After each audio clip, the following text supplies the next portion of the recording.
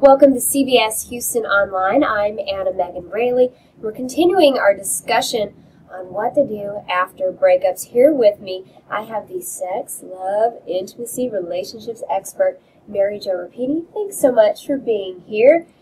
And here's the topic of today. You break up. How soon after that do you begin dating again? And I like that question because it varies for so many people. It's a very common question, but this is usually the rule of thumb. If you broke up with someone, the sooner you get involved with someone else, the more likely it is not going to work. Because when you break up with someone, usually your self-esteem is pretty low, you're a little bit fragile, and whatever attracted you to the person you were with is also going to attract yourself to someone new just like that. And that's why many times you'll hear women or men say they're all the same, all women are the same, or all men are the same, is because they went too quickly into another relationship. Now, one thing Anna and I were talking about is what happens if you begin dating a friend. Well, if you knew that friend, then that's not a new relationship. In fact, that friend may help restore your sense of self. And that friend knows you, how strong you are at times, as well as how weak you are. So that's a little bit different situation. You may be able to get close to a friend after a breakup, but even that, I would take my time. I usually recommend, for sure, no sex for at least 8 months after a breakup. It takes you that long to kind of cleanse yourself, get ready for the next person. 8 months? Good luck to some of those newly single people out there. There's toys. Wow. Yeah. I think that's for a later discussion. I'm looking forward to that. But before we get onto that discussion at a later date, what is your philosophy on a role of that rebound person? Some people need that to move on. I don't see anything wrong with it, except it moves quickly.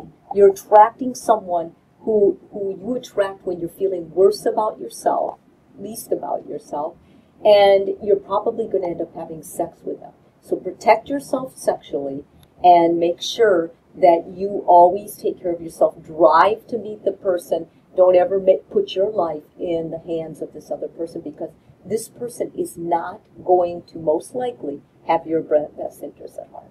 And they may not be the best person to replace your previous significant other. Is there a mathematical formula?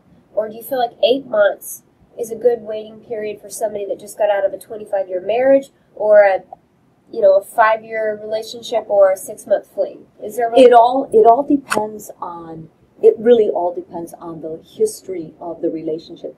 A 25-year marriage, I would not have sex for at least probably over a year after, because I would have such an incredible history that I would feel like I would make a terrible mistake choosing another person.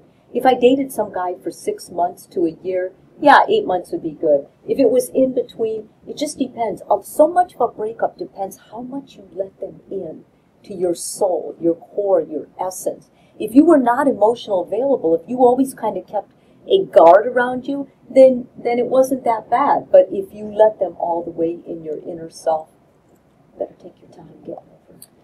Okay, newly single people, get your calendar out. Circle 8 months from today. Then you can start dating again.